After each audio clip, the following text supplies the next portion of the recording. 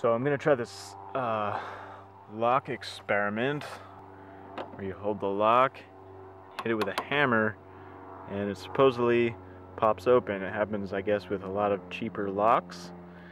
I have the camera out of focus because I'm not gonna give up the brand. It is not a master lock, which is the lock that the popular video was done about, so I'm trying it with a different brand. I'm just curious to see if it works. So you hold it, put a little tension on it.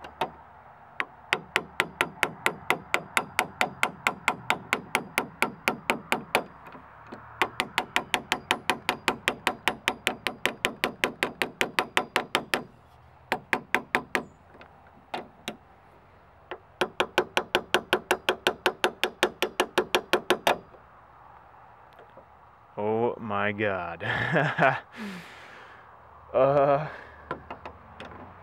That's not really good.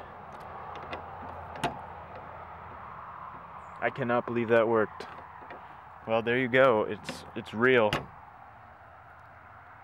That is crazy.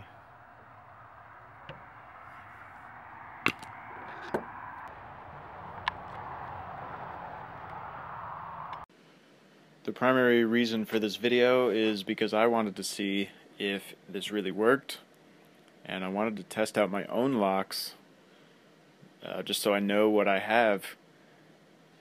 And the video also shows that it is not a problem that is specific to one brand. Everyone thinks it's just Master Lock, but apparently this happens with other brands.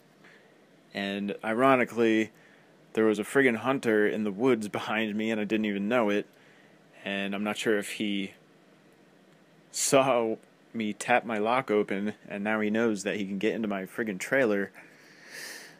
But after I made the video, I heard like crunching leaves in the woods, and he went down this hill and walked away.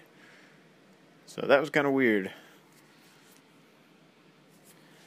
So what I would recommend for you to do is to go test out your own locks and see if you can tap any of them open with a hammer, and then you can decide on what to do next. Anyway, thank you for watching. Please subscribe, like, all that stuff.